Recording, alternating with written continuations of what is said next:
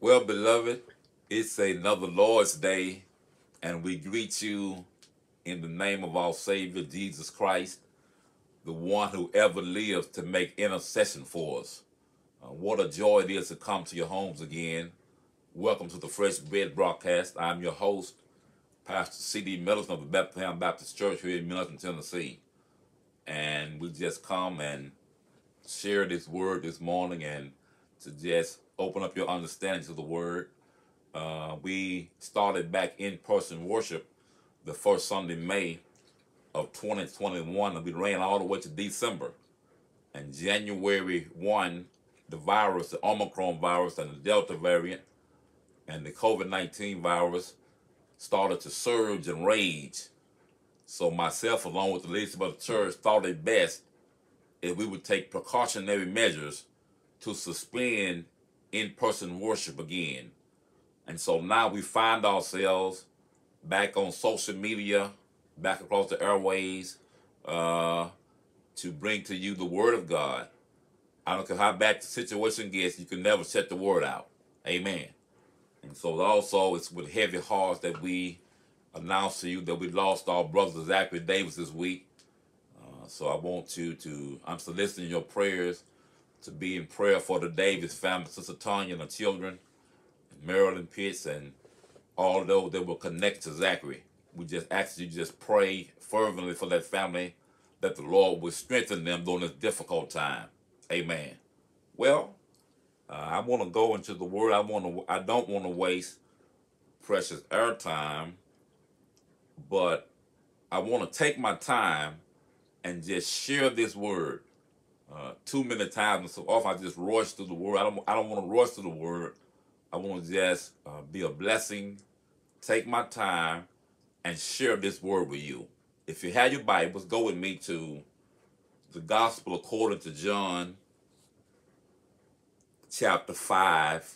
And the reading is a little lengthy this morning, but just bear with me, hang with me, and there's a revelation in the passage. John, chapter 5. And I want to read this account of Jesus healing this man that had been infirm for 38 long years. Here it is. After this, there was the feast of the Jews, and Jesus went up to Jerusalem. Now there is at Jerusalem by the seat market a pool, which is called in the Hebrew tongue Bethesda, having 5 porches. In these lay a great multitude of impotent folk, of blind, halt, withered, waiting for the moving of the water. For an angel went down at a certain season into the pool and troubled the water. Whosoever then, first after the troubling of the water, stepped in, was made whole of whatsoever disease he had. And a certain man was there which had an infirmity 38 years. When Jesus saw him lie and knew that he had been a long time in that case, he said unto him, Wilt thou be made whole? He asked him a question. Do you want to be made whole? The impotent man answered him, Sir, I have no man, when the water is troubled, to put me into the pool.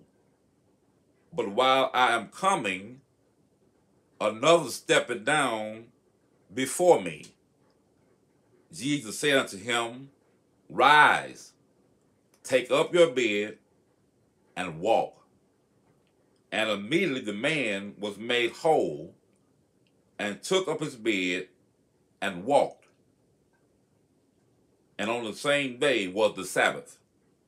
The Jews therefore said unto him that was cured, It is the Sabbath day. It is not lawful for thee to carry thy bed. Hallelujah. He answered them, He that made me whole The same said unto me, take up thy bed and walk. Then asked they him, what man is that which said unto thee, take up thy bed and walk?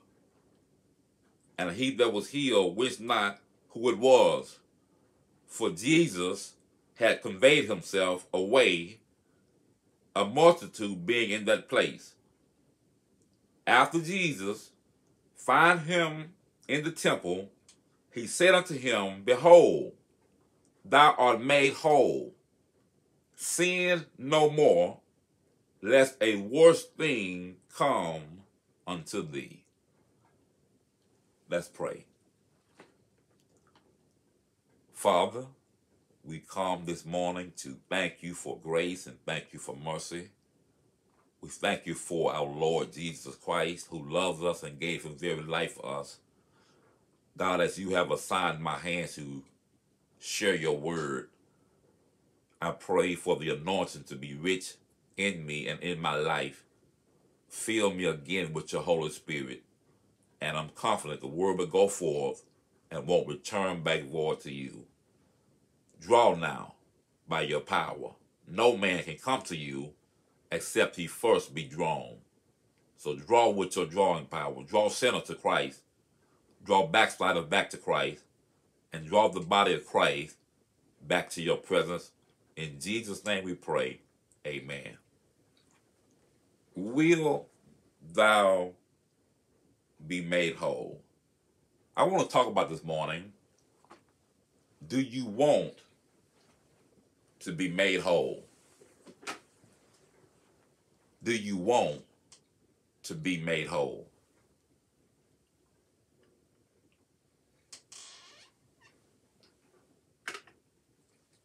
Do you want to be made whole? Beloved, Jesus asked the question, do you want to be made whole? Whole comes from the adjective hygius, from which we get our word hygiene. Is translated whole. The word means healthy or well. The best contemporary translation of Jesus' question here is, do you want to get well? And in my sanctified imagination, I can hear the Lord saying, do you want to be made well? I was in Walgreens. You know Walgreens, that pharmaceutical giant. I was in Walgreens the other day, and Walgreens has an advertisement slogan that simply says, be well. They specialize in pharmaceuticals and medicinal drugs.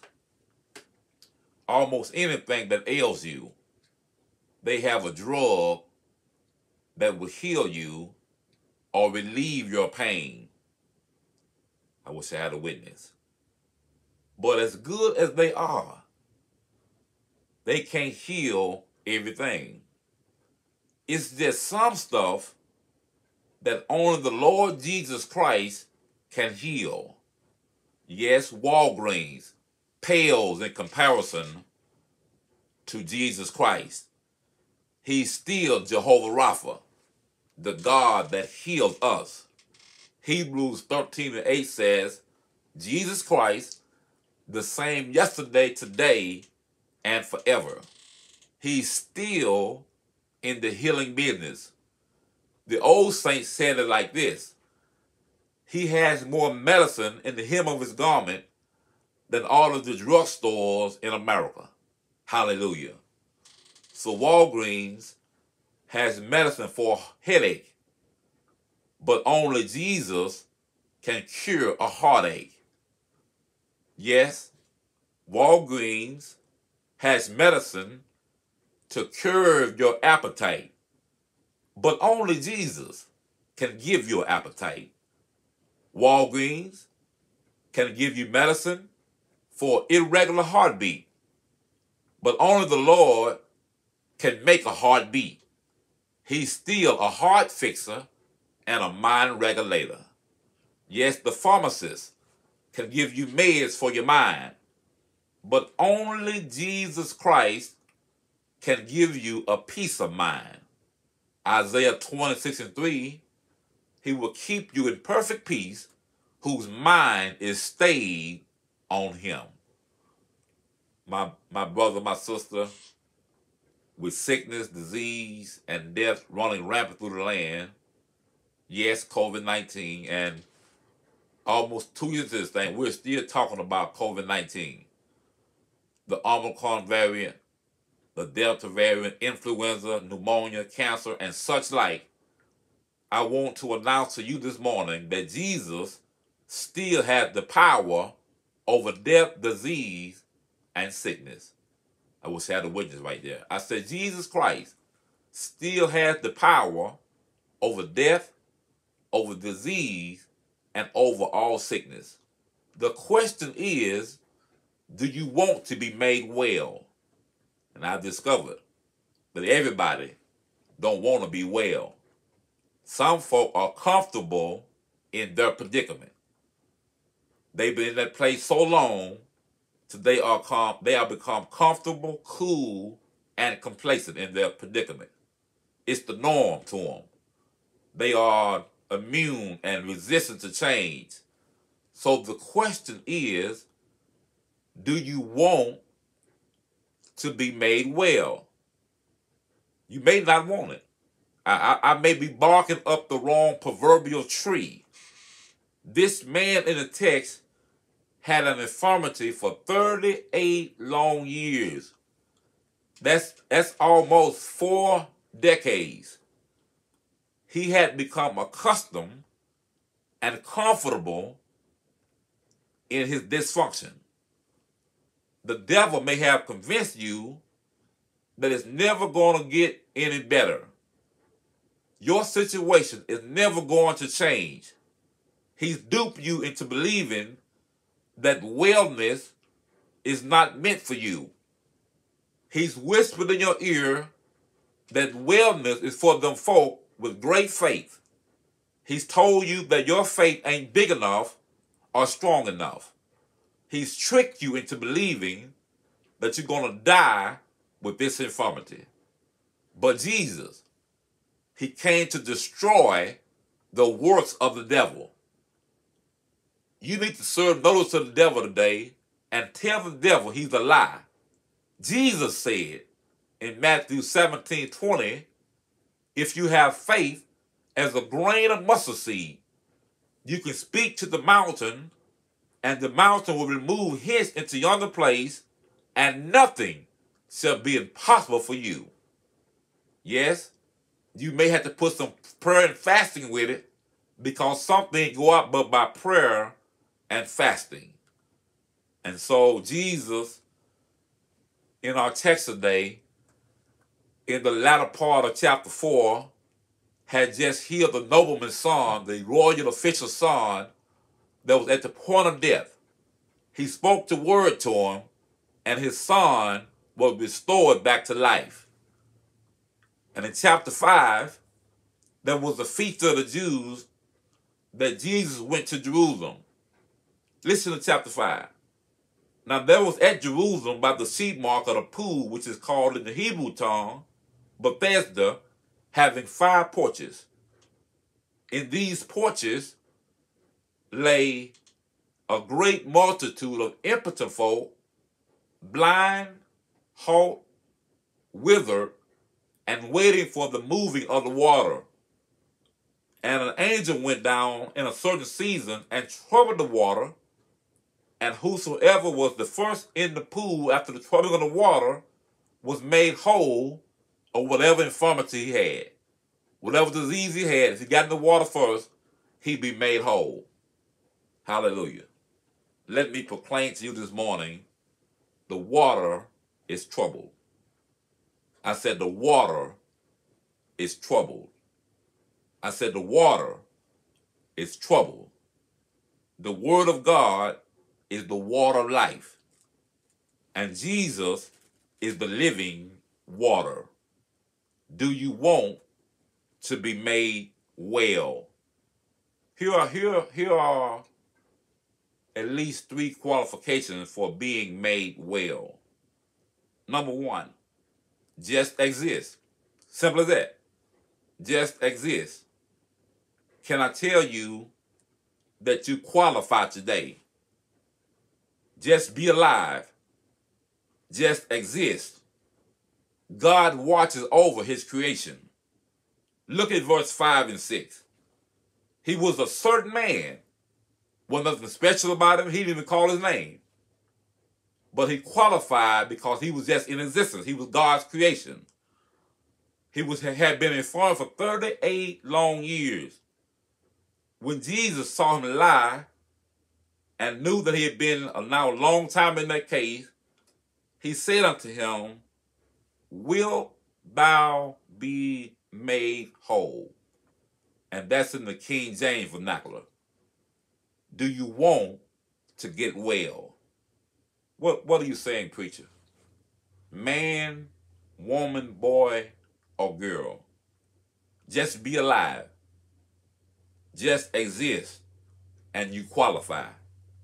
There's nothing theological deep about it. Whoever you are, wherever you are, if you can have it, God can heal it. If there's a void in your life, God can fill it. He can fill it. He can fill it. And so all you have to do is just exist. If you can have it, God can heal it. If you are alive and existing today, God is thinking of you. So number 1, just exist. And then number 2, have no excuses. We can learn what not to do from this man in the text.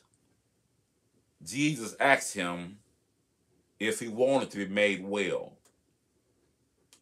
And the man starts running off excuses.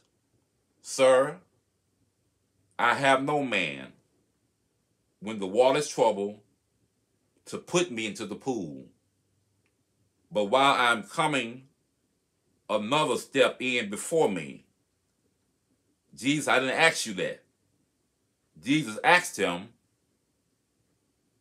"Do you want to be made well? Rise, take up your bed, and walk." Let me tell you this. This is why we don't give excuses to the Lord. He has all power.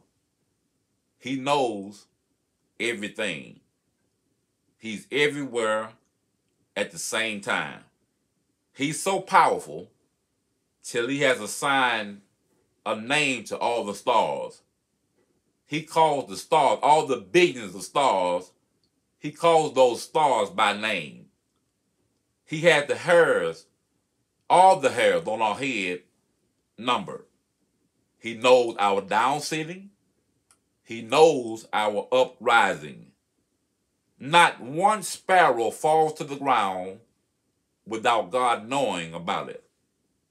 He understands our thoughts afar off. And this is the same God that made man from the dust of the ground. Not dirt, but the residue of dirt, just dust. So then, there is nothing too hard for him.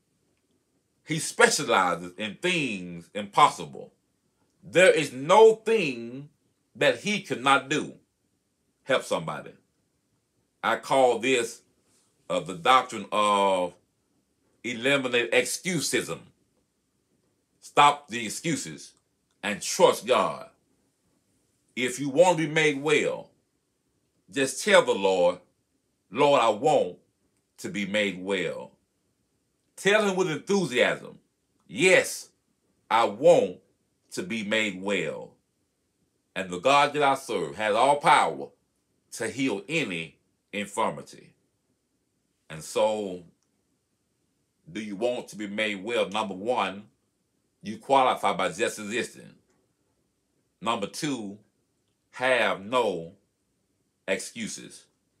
And then number 3, it's available every day. Look at verse 9. And immediately the man was made whole and took up his bed and walked. And on the same day was the Sabbath. The Jews therefore said unto him that was cured, It is the Sabbath day. It is not lawful for thee to carry thy bed. Hallelujah. Can you believe that? Jesus has just performed a miracle. This man had been infirm for 38 long years. Jesus had mercy on him and grace on him in the midst of everybody. And they mean to tell me that it's a Sabbath day. You can't carry your bed. You can't heal on the Sabbath. These were the folk that were supposed to know God and had all the word of God. But they were hyper legalistic. They were hyper legalistic. And so it's available to you every day. God wants you well on Monday and Tuesday and Wednesday and Thursday and Friday and Saturday and Sunday. He wants you whole. He wants you well 7 days a week. He watches over you 365 days a year, 24/7.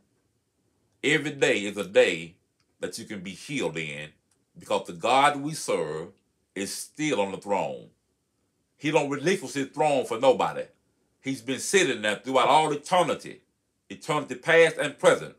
He's still the God that sits on the throne. And so this God wants you to be well. Do you want to be made well? That's a personal question. Maybe you are complacent and maybe you are comfortable in your predicament and you don't want to come out of it. You've been in it so long. But for those of us that want to come out of it, it's available for you today. You can be made well today. Hallelujah. Thank you for tuning in. If you, by chance, have never accepted Jesus Christ as your Lord and personal Savior, the Bible says in Ezekiel 33:11 that God has no pleasure in the death of the wicked. He says in 2 Peter that the Lord is not slack concerning his promise, as some men count slackness, but he is long-suffering, not willing that any should perish. God wants you well. He wants you saved today. You can come. Whosoever will, let him come. The Bible said, whosoever call the name of the Lord shall be saved. My brother, my sister, man, woman, boy, girl, you can be saved today. Eternity is facing all of us. And trust me when I tell you, you don't want to spend eternity separated from God. There's torment. There's judgment fire. You want to go to heaven to be with Jesus Christ throughout all eternity. He's gone to prepare a place for you. And if he's gone to prepare, he'll come again and receive you to himself. And that where he is, there you be also. It's as simple as acknowledging the Lord Jesus Christ, believing he died, and confessing him as Lord. The Bible says in Romans 10:9 that if you confess with your mouth the Lord Jesus and believe in your heart that God raised him from the dead, thou shalt be saved.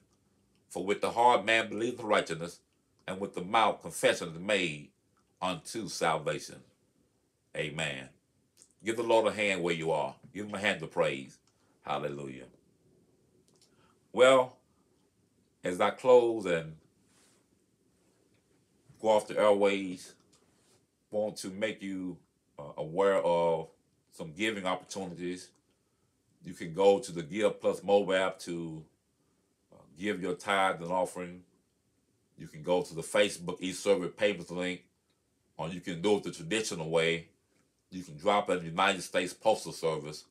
But however you decide to do it, we appreciate, and God appreciates you bringing seed into the storehouse that there may be meat in his house. Hallelujah. Hallelujah. Glory to God. Well, that's my time for the day. May the grace of God, the love of Jesus Christ, and the sweet communion of the Holy Spirit be with you wherever you go, both now, henceforth, and forever. Peace.